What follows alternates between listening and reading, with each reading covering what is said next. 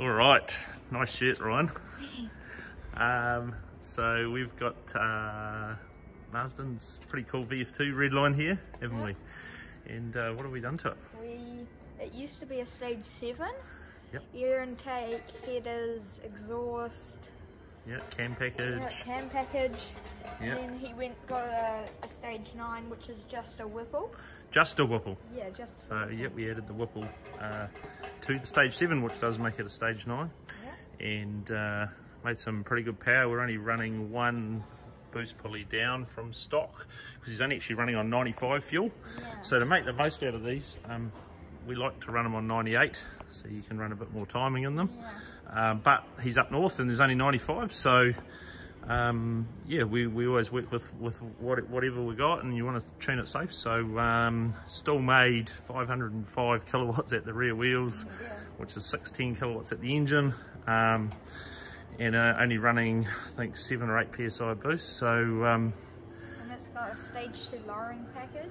true, it has too. So we did the full D-chrome and then added the Z28 wheels, Camaro Z28, which is similar to W1, aren't they?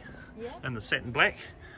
And yeah, the full D-chrome, so basically all that chrome is gone, all around the grills, Yeah.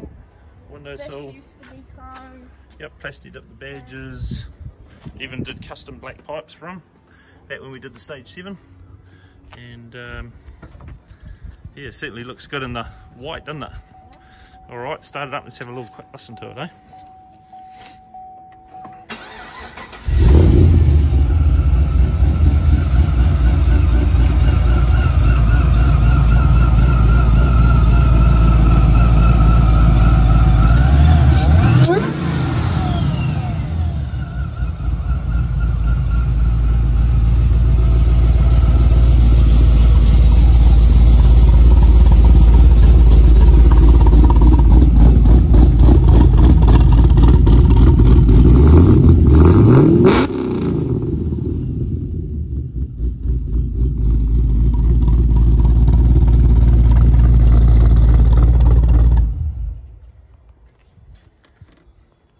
It's pretty badass, isn't it, Ryan?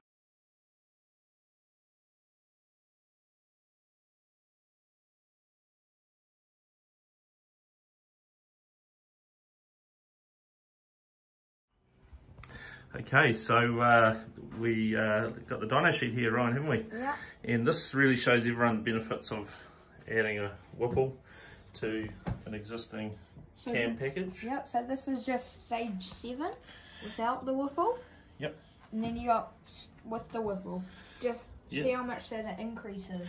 Yeah, so the power levels are good. Like we said before, 95 octane, we can't run as much timing. So we would, I think if we went to 98, this would make 620, 625 kilowatts, or probably about 530 at the rear wheels, somewhere around there. Yep. But really, the torque is the key, isn't it? If you look at the torque, Yeah, we've gone 840 newton meters. and it was 620, but you look at where it's making it, and so it's making 750 from pretty much 2,200 RPM, and it's just very, very linear. So yeah, pretty cool to drive now. Yeah.